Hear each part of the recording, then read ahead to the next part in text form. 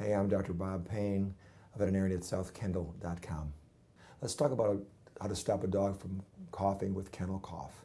Kennel cough is a bacteria, usually Bordetella bronchoseptica, and it irritates the trachea, so you have a propensity to cough. You can use Robitussin DM, that helps a little bit, but normally a veterinarian will give you a codeine-like drug to stop the cough, combined with antibiotics and combined with possibly a aerosol type of antibacterial spray or inhalation. Sometimes we have to culture these tracheas to see what type of bacteria it is, because it may not be kennel cough. Collapsing tracheas can look like this, elongated soft palates can look like this. So again, you have to go to your veterinarian to find if that's truly kennel cough. It's very infectious to other dogs. You need to be really aware of that. Other dogs should be separated from this dog until you define the problem and find out if it's truly kennel cough.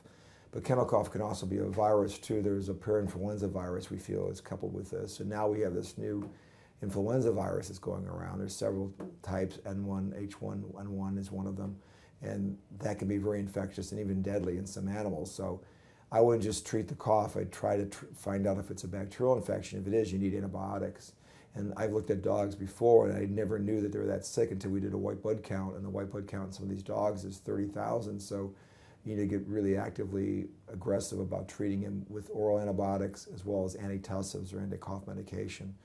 And codeine is what you need, but you need to go through a veterinarian. It's a narcotic, and you need a license for that to prescribe it. So you should not use something over the counter unless you talk to your veterinarian. Anyway, kennel cough is very, very important to define.